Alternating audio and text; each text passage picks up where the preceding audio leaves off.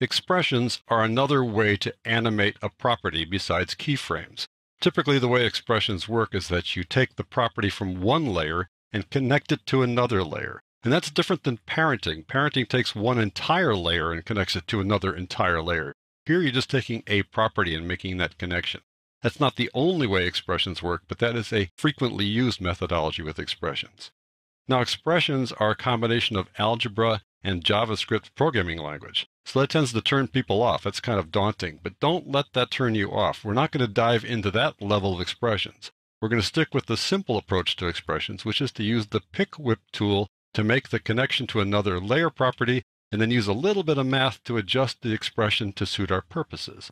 So to follow along, go to Working Files, open up After Effects Projects, then going down to 1501 Expressions.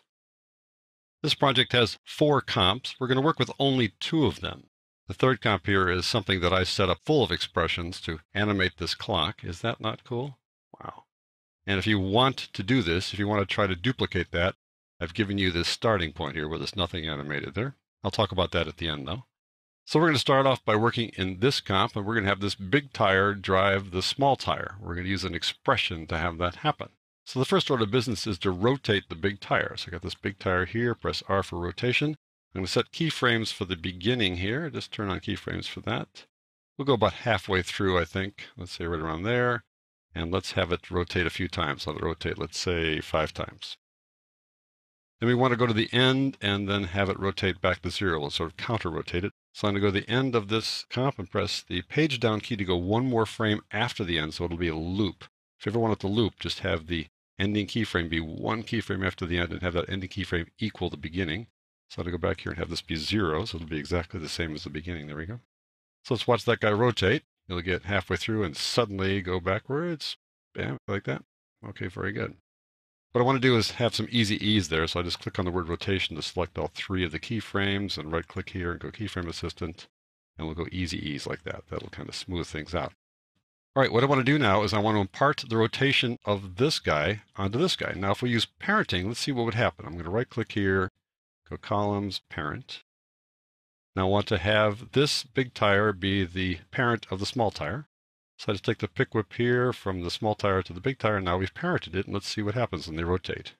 Not what we really wanted to see happen, right? It's going to go around like that. That's because it's taking on the rotation of the big guy, not what we want to do. So let me undo that little process and get rid of the parent column. What I want to do now is use an expression to have them match the rotation characteristic, just the rotation characteristic. And to do that, I go to the little tire like this, and I press R for rotation. And I need to turn on expressions for the rotation property. And the way you do that is hold down the Alt or the Option key and click on that little hourglass, the toggle animation switch. And when you do that, a couple things happen. You get the word expression, colon, and the name of the property. And then you get red text here over for the property values. And then you have this thing that says transform rotation inside there. That means that transform is the property group and rotation is the property, and that shows up there here inside this expression. Now nothing will happen at this point. It's kind of a blank slate waiting for you to type in some JavaScript code or some algebra. Well, that's just way, way beyond what we need to do here. All I want to do is connect the rotation of the tire bike to the tire car. And the way you do that is with this little pick whip right there. Notice it's right next to expression. There's the pick whip. And I just drag down to rotation to the property, not to the entire layer, but just to the property there. And now it says this comp layer, and it gives the name of this tire layer here, transform rotation. Take the rotation from here and put it here. We're not done yet, but that's just the beginning of the process. Let me just go over here and see what that looks like. See how they're both rotating now at the same rate and also the same direction, which is not what we want. We don't want this guy going the same way as this guy because they're going to be scraping against each other. So we're going to do a couple things here to have it rotate in the right direction and at the right speed. So I'm going to go back down here to this expression and click on it to make it active. Go to the end here. And I want it to go at the other direction than the direction it's going now. I want it to go the opposite direction. So to do that, all I need to do is multiply times -1. It'll then impart a negative rotation instead of a positive rotation. To multiply, you just put an asterisk down, Shift 8, or an asterisk, and now -1, -1. And after you've put in something like this in an expression, to have it accepted, you just click away down here or press the Enter key on the numeric keypad, not on the regular keyboard, because that'll just add a line here. So just the numeric keypad or click away, and now it's accepted. And now we'll see that it's going to spin in the proper direction, like they're rotating together like that. See how that works there? But the thing is, that little tire should rotate twice as fast as the big tire. Now you can eyeball that, but you can also actually calculate that. So the way you calculate that is you take a look at the scale. So I'm going to open up scale for both of these layers by going Shift S, opens up scale. I'm going to right click on the scale number here and say edit value. When you do that, you see the scale width and height in terms of percent. But you can also look at it in terms of pixels. So I go over to pixels and say, how many pixels wide is that big tire? It's 1,000 pixels wide. That's the diameter of the tire, okay? Then this little tire here should be half of that, and that's how it's set up. It'll be more or less half, about 500. Take a look at that, and it's about 500. You can see the height and the width are a little bit different. That's because of the way it was just set up. But it's basically half. So since the diameter is half the size of the big tire, then that means its circumference is half the size, so it needs to rotate twice as fast to cover the same amount of ground. So what I need to do now, instead of -1 here, I want to multiply times -2. So then I'm going to press the Enter key on the numeric keypad. We accepted that, and now these guys will rotate together, like that, and at the right speed. And the bike tire will also take on the easy ease keyframe qualities. So let's take a look at this now. It starts up slowly, gets to the center, slows down, gets back to the beginning, and starts the process all over again. There you go. So that is great. And if you decide, I'd rather have the rotation not be quite so fast. So I'm going to go to this keyframe right here, just navigate to that keyframe. I'm going to click away so that we don't have all the keyframes selected. Otherwise, that'll be a problem. I want to rotate just twice, for example, instead of 5 times like that. Click Tab. And now that passes along that information to this one. So it'll be matching it in terms of the speed that's supposed to go. It'll be the proper speed, but having slowed down. So you just change one property and it affects the other property as well. I think that is really cool. And that's just an easy way to apply an expression. You look at the darn expression, you're going, oh my gosh, it looks complex. But in fact, it was very simple. Just took a pick whip to do it. All right, let's go to this clock green, I call it. And you can see that I've got a clock here with a center point, second hand marker. That's this little red guy here. Second hand, minute hand, hour hand, and the face. Let me just pull it up a little bit with the hand tool. What I want to do is I want to have all these hands work in concert with each other. So what we need to do is decide which hand will be the one that drives the rest of them. So I think the best choice is the minute hand. It's kind of in the middle of things, so we'll do the minute hand. So I'm going to set rotation for the minute hand. Click on minute hand, press R for the minute hand. Keyframe rotation here at the beginning at 0. Let's say we want to have 12 hours here. So I'll go to the end, page down once to go to the end plus 1 frame. We'll have it go 12 times. So that the minute hand will go around 12 times. Let's just take a look at that. There's the minute hand going around 12 times, as we can see. So if the minute hand goes around 12 times, how many times does the second hand go around? I'll open up the second hand, press R, and rather than try to put in keyframes to do that, let's have it work with the minute hand, because later on I might want to change how many times it goes around. So I need to turn on expressions for rotation in the second hand by going Alt or Option and clicking on the toggle animation stopwatch. Makes the text red, adds that line, has this little place that's holding pattern here. I just take the pick whip and drag it down to the minute hand like that. And now if the minute hand goes around once, how many times does the second hand go around? It goes around 60 times, of course. So we go multiply times 60. So asterisk 60. Press the Enter key on the numeric keypad or click away.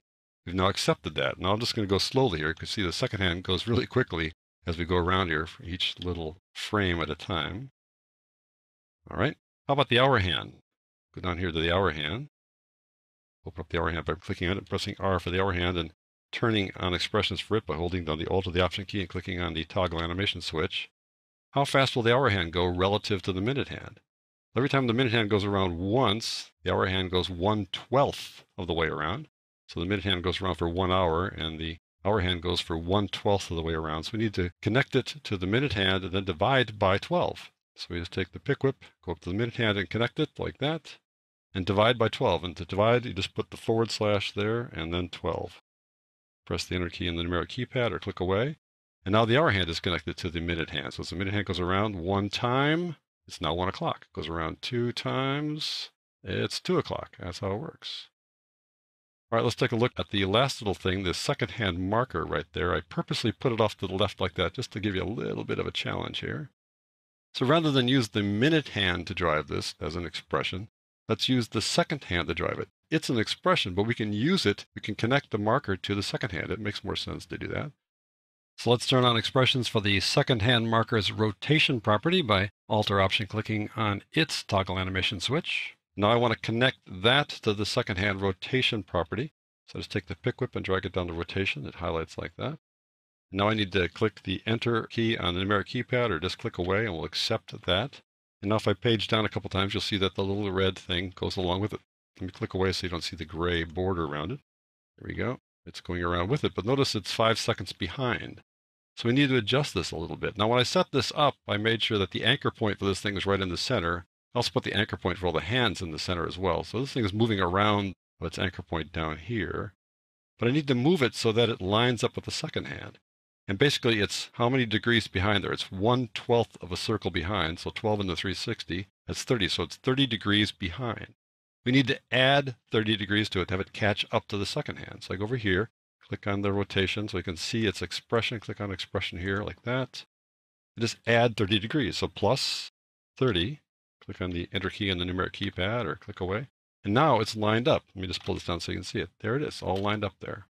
So as I page down here, you'll see that little marker follows the second hand. There we go. How about that?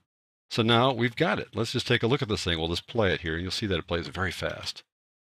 Hard to even watch the second hand as it goes by so quickly. Time moves quickly here inside After Effects. So I'm thinking, so that people can actually see this thing, I want to change how many hours we're going to watch here. So I'm going to do that by going back down to the minute hand. We'll look at the last keyframe for the minute hand here by navigating right to it. We see that it's going around 12 times, right? Let's have it go around just once. I'll click on that tab, and let's see if that changed things. Now it's going to go a little slower, right? Going to go around just 1 hour. Everybody else will line up, though. There you go. And done. Now it's going to jump back to 12 and rotate back because it's looping back. Or we can change it to go even slower. I'm going to go back to the last keyframe again, navigate to that one. Instead of 1x, I'll make it 0. Just have it be, let's say, 60 degrees. So this means we change just the minute hand, and all the rest of the hands follow along. Very cool. That is the real value of expressions. You can have one thing driving everything else, and if you want to make a change to that entire system, all you need to do is go back and change that one properties animation, that one property set of keyframes. Now let's look at these last two things. This is the clock and gears here. I want to see all the expressions that I put in here. To see expressions, you press the E key twice, E. That shows you all the expressions, all the guys with red numbers there. You see them all like that? Lots of things have expressions here. I worked really hard on this thing, folks, so I hope that you take a look at it. Let's just go through here and see how that looks. Is that not great? I just love that. And what you can do, if you care to, if you want to just try this out, is to do this same kind of thing with this guy over here.